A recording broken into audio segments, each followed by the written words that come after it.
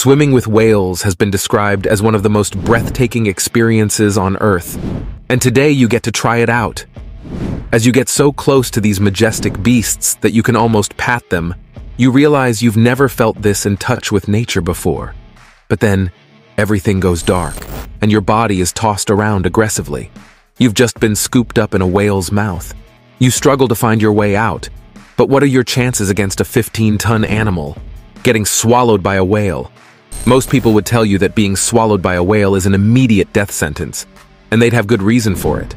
But that doesn't mean that survival is impossible. Just ask Rainer Schimpf.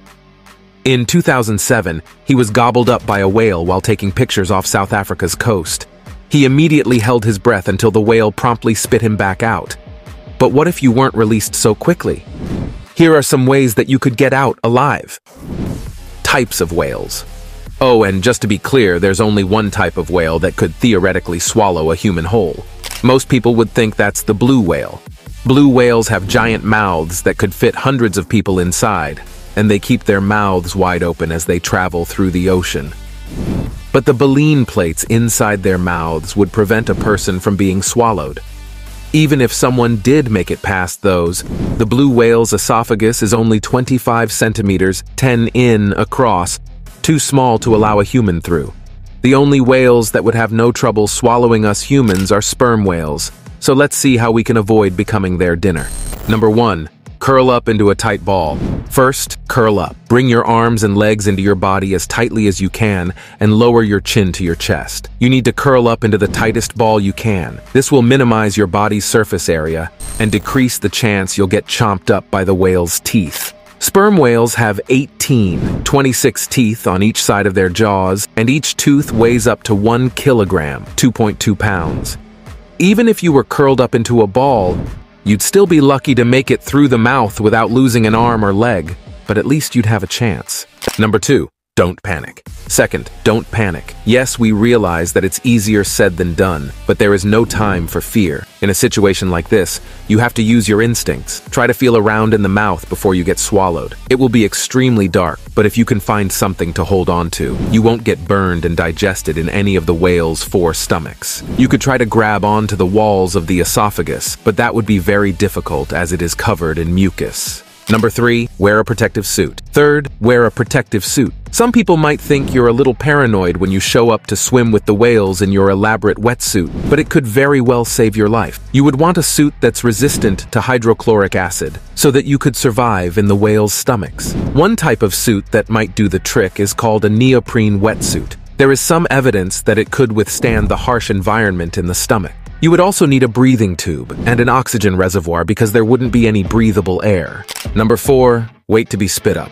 Fourth, wait to be spit up. It worked for our friend Rainer Schimpf, so why couldn't it work for you? He was lucky enough to be spit out before he was swallowed, but in your case, it's going to be a little more difficult and gross. Luckily for you, sperm whales need to vomit every several hours, so if you were able to survive long enough, you could be spit up with it. But don't get too excited, because surviving all depends on where you get spit out. Whales can swim at a depth of 100 m, 3,290 feet. Whereas the human body can only swim at a depth of 20 m, 65 feet, without assistance. So if the whale's thinking of spewing you out on the deep part of his swim, you've probably got a better chance living through it if you just stay inside. Number 5. Avoid sperm whales. And finally, avoid sperm whales. It might seem like common sense, but if you want to avoid being swallowed by a whale, how about you just stay away from the only ones that can swallow humans? If another type of whale scoops you up in their mouth, you'll have a much better chance of survival. Take the humpback whale, for instance. When this whale approaches a potential meal, such as a school of krill, they propel themselves forward with a burst of energy, open their mouths wide, and let whatever is in their way flood in. When something larger than krill enters their mouths, they'll use their tongues to force it back out. Can whales swallow humans? For anyone scared of the ocean or Bible stories, science can put some of those fears to rest. And yes, you would suffocate or be crushed or burned in acid if that happened. Thankfully, the likelihood of you ending up in a sperm whale's digestive tract is essentially zero. The sperm whale is massive and regularly feeds on giant squid. If you were digested by a sperm whale, parts of you may resurface in ambergris, a waxy substance that eases the passing of hard objects like squid beaks. As shown in Finding Nemo,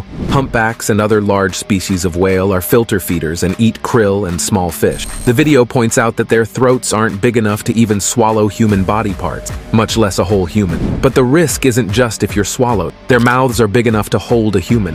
If they dive with you in there, you could suffocate. A lobster diver that found himself in a whale's mouth survived because he had scuba equipment to help him breathe. 2 kayakers also ended up in a whale's mouth. Humpback whales use a strategy called bubble net feeding. They swim to the surface with their huge mouths open in order to catch schools of fish. Anything in the way also ends up in their mouths, and the kayakers were much too close. Hopefully, the researchers trying to translate sperm whale language are making progress so we can avoid such unpleasantries. What about the stat at the beginning of the video? That you have a 1 in a million chance of a whale swallowing you. Since there's no reason to think anyone ever has been, this is closer to 1 in 107 billion. If you end up in the giant's mouth, quickly try to grab onto whatever there is to hold on to. Either the blunt teeth of a sperm whale or the baleen of a humpback. Try to swim out before you get sucked inside. Once in, there's little chance of coming back out in one piece. If you do end up inside the throat, the best thing you can do is to create such a fuss inside the mouth, throat, or even stomach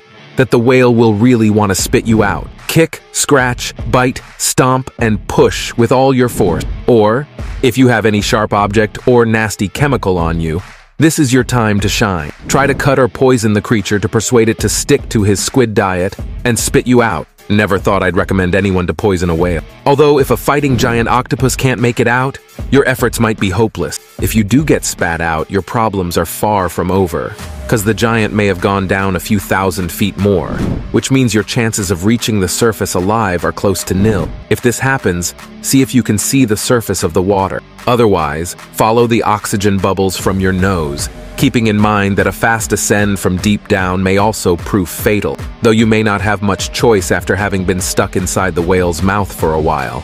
It is extremely, extremely unlikely for a whale to swallow us, whether accidentally or not. The main reason is that despite its supersized body parts, the throat of most whale species is way too small to swallow something even nearly as big as a human being. The reason for this is that most whales only live off krill and other small creatures, and they have a great technique to catch them. So there you have it, a glimpse into one of nature's most extraordinary encounters. Will you dare to dive into these mysterious waters? Stay tuned as we journey deeper into the world beneath the waves, uncovering secrets of our planet's magnificent marine life. Next time, we're venturing into the realm of the ultimate ocean predator, the shark. Will we outswim or become dinner? Find out on our next thrilling adventure.